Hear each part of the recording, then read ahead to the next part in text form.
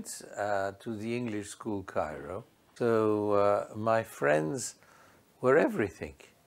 I had English friends who were themselves divided up between their numerous English Protestant religions.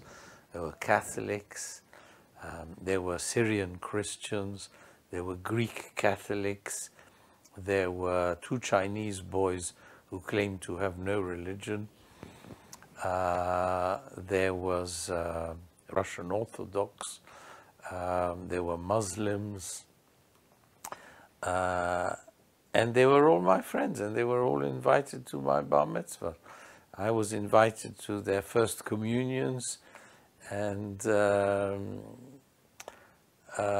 we knew each other's religions absolutely. I could recite the Fatiha and certain surahs of the Quran without, I still can. I could say the Hail Mary, sing the English hymns, and they knew the Shema Israel and everything. We were studying at the Jesuits university called Al-Hikmah, and we had Christian friends and Muslim friends, but at the end of the day, we just stuck to each other.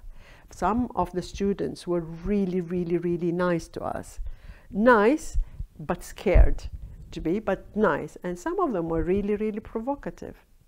I had very good friends that used to help me a lot. For example, when I got married, when I had my children, it used to be friends that helped me really.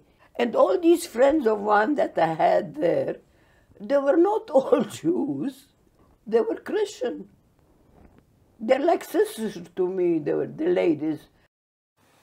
I don't think you could have any fanaticism in a society which at that time was so mixed.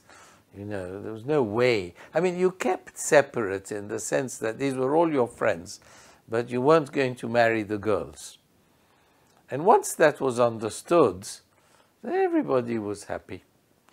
Of course, it didn't work out at the end. And so we suffered in that for 2 reasons. First, we were amalgamated with the British, and the Europeans, the colonialists.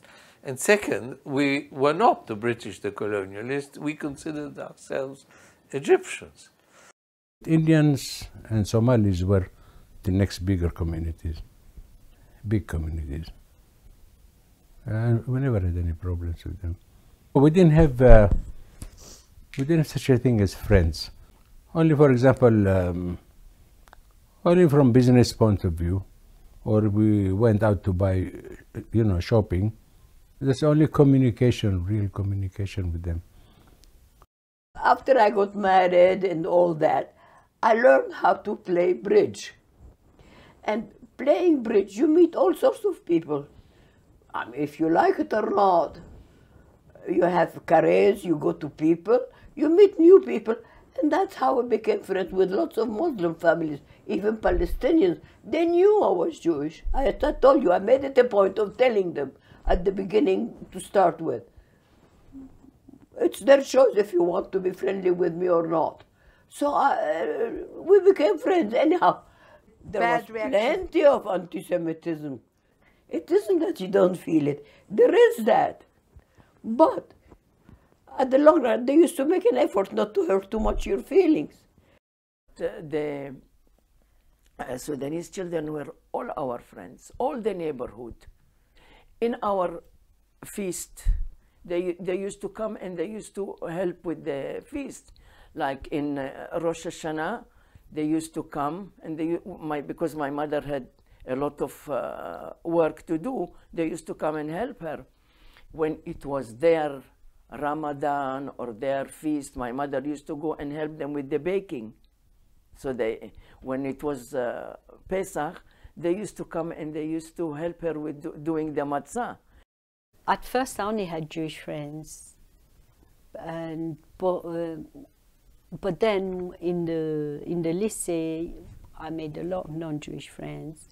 And when I changed from one French lycée to a Moroccan lycée, Lycée Moulay Ismail, I remember being friendly with an Arab boy who was extremely bright, and he used to, we used to walk back from the lycée to the bus stop together, and he was highly, highly intelligent.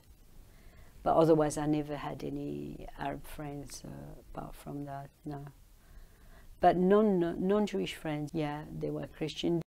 I had a lot of Jewish friends. It doesn't mean that I didn't have any, but that's why I was different, because I used to have Muslim friends and everybody thought I was crazy. But I liked them. Why not? They're human beings like you and me. So you become friends with them and they are sincere. Despite the fact that, you know, myself and my family were, you know, had a lot of friendships and connections and partnerships and so on with non-Jews. And, you know, we were relatively well off most of the time in this respect. You know, being a Jew there was a very major factor in your life. You know, certain things you could do or couldn't do, you know, you certainly were perceived as something different, and, you know, so it wasn't a kind of all sweetness and light and coexistence and so on. It was, you know, there were different pockets of life, and it depended where you were, who you were with, and so on. There's a difference in the two cosmopolitanism. In Egypt, if you were Italian, you went to Italian school, you celebrated all the Italian holidays. So the actual system encouraged cosmopolitanism beyond the fact that you come from a different culture.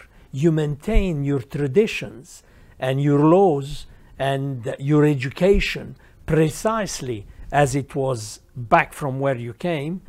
So even though the environment is cosmopolitan in England, the majority of the non-English, they go to English schools when they're of a certain age. And it takes maybe a generation for them to become much more integrated in the environment than it did in Egypt. On the contrary, in Egypt, the purpose was to maintain your separateness, and you were encouraged to maintain your separateness and admired for your separateness and your culture.